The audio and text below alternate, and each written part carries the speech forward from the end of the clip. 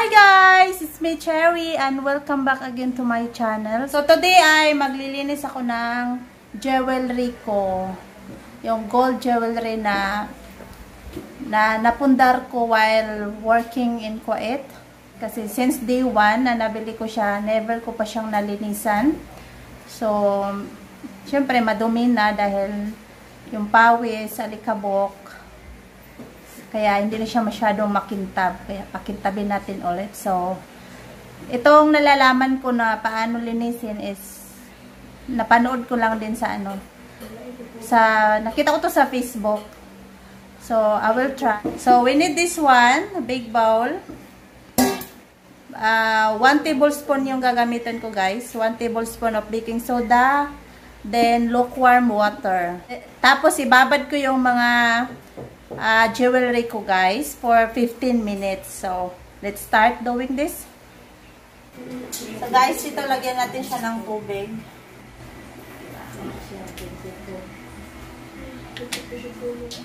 So, I think this is enough. Then, 1 tablespoon. Yan na siya, guys. Let's wait para ma-dissolve.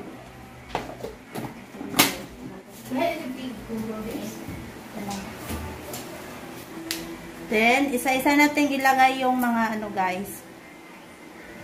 Ito isang set ng Saudi gold.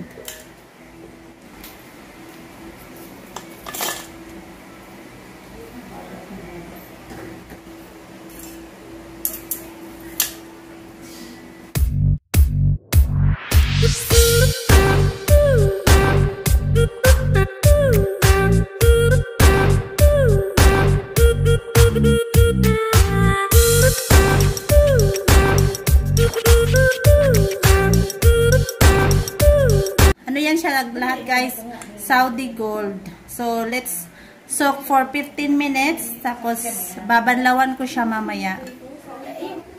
So, ngayon, guys, after 15 minutes, ibabrush ko siya isa-isa. So, I'm using this old brush. I don't know kung kanino to. So, ganyan lang. Isa-isa ko siyang ibabrush. Dahil lalo na yung mga ring, pumuputi siya dahil siyempre sa pawis at sa sabon or yung tawag na lotion. Ayan.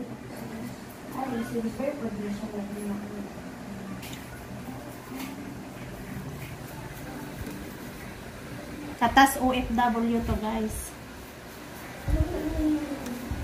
Asa mo ka to? So, yan. So, isa-isa lang i-brush, guys. Tapos, after mong ma-brush, i-rinse natin siya ng, of course, yung clean water. Lalo na yung, necklace kasi, di ba, yan, guys, pawis.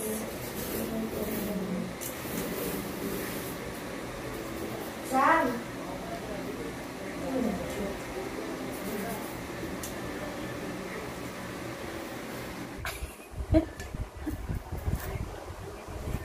So, ayan na, guys. Last one. So, tatapon natin to. Palitan natin ng malinis na tubig. So, malinis na tubig na to, guys. Then, ibalik na naman natin siya para ma-rinse, matanggal yung baking soda.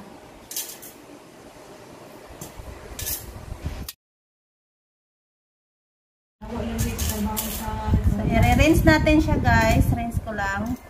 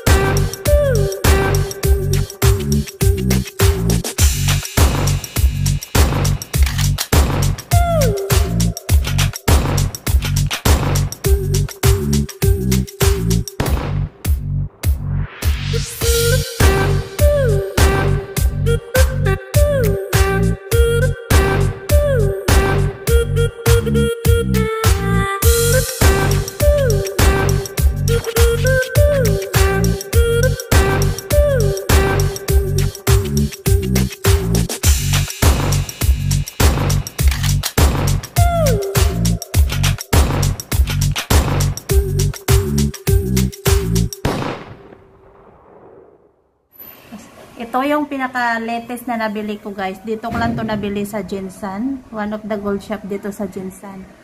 Gusto ko kasi yung style niya, guys. Oh. Ano daw to? Clover lip. It's a good luck sign. Yan. So, yan. Let's wait na ma-dry siya, guys. Bago ko siya pupunasan isa-isa. Tapos, yung tita ko, gusto rin niya palinisan niya yung mga gold niya rin. So, yun.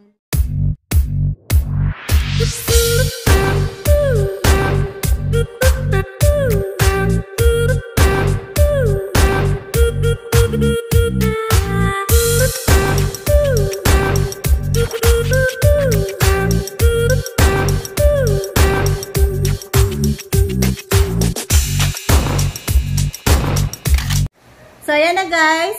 Dry na. Yes. So, ililigpit ko na. Ibalik sa lagayan. So, ganito yung ginagawa ko guys. Sa bawat necklace, isa-isa kong nilalagay sa yung plastic. Silupin ba to? Silupin. Hindi ko sila pinagsama-sama kasi magbuhol-buhol yan. Yan. So, isa dyan.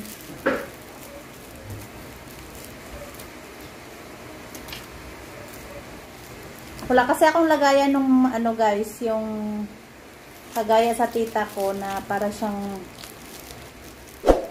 organizer. Ganyan lang. Ganito lang ginagawa ko. Isa-isa. Isang dago na. Kasi pinaghirapan ko to sa Kuwait. Nabibili ko to siya pag may budget. Kasi just in case of emergency, masangla mo. Tumataas yung value ng gold. Kaya doon sa mga kapwa ko OFW, invest more on gold. Huwag bili ng gadget. Kasi pagdating dito sa Pinas, mababa na yung value ng gadget. At least yung gold, kahit ilang years pa yan, tumataas yung value niya. Mayroon na rin ako nasangla nito. Bali, 4 na yung nasangla ko na items. Isang bracelet na sinangla ko dahil pinahiram ko sa kaibigan ko. Tinuring kong kaibigan, pinahiram ko. Ngayon, hindi na ako binayaran. Kaya yung bracelet ko, narimata guys. Ang the worst pa is, binlock pa ako sa Facebook. Ang ganda. Ang ganda niya. Tapos ito pala siya guys. Ito yon, kung sino yung nakapanood during my live. Ito yung pinaraffle ko. Nag-live ako sa YouTube, no? Raffle draw nito. So, congratulations sa nakakuha nito. Klaro ba? Yan, no? Malaki siya. Super swerte ni, si Serena Takbas. Deserve niya to kasi, super supportive niya sa YT channel ko. So, hinihintay ko lang kung anong decision niya dito. Kung ipadala niya sa kanila, ibinta niya, or ipasangla niya. Then, another pendant. Dahil nga, galing akong Middle East, so, bumili ako ng dates tray. It's like coconut, pero it's a dates tray to guys. Tamar. Sa Arabic, it's a tamar. Yan. Pendant.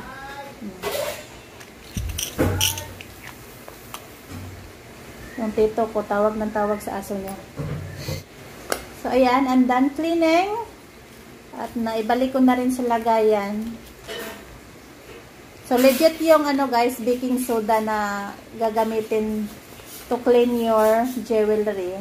Dahil na-try ko rin yun sa sa mga silver jewelry ko. Pumintab din. So, ngayon, lilinisan ko rin yung mga jewelry ng tita ko. Galing Kuwait rin kasi yung tita ko. So,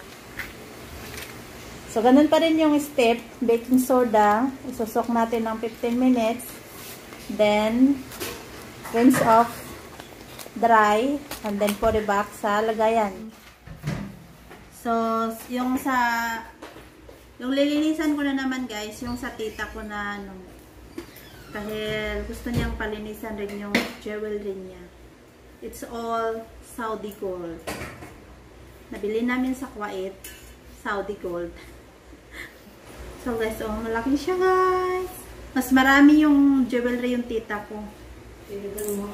Mustaghan ba day ako? Mustaghan imoy. So yan pa rin. Proseso natin. Baking soda. Kita niyo.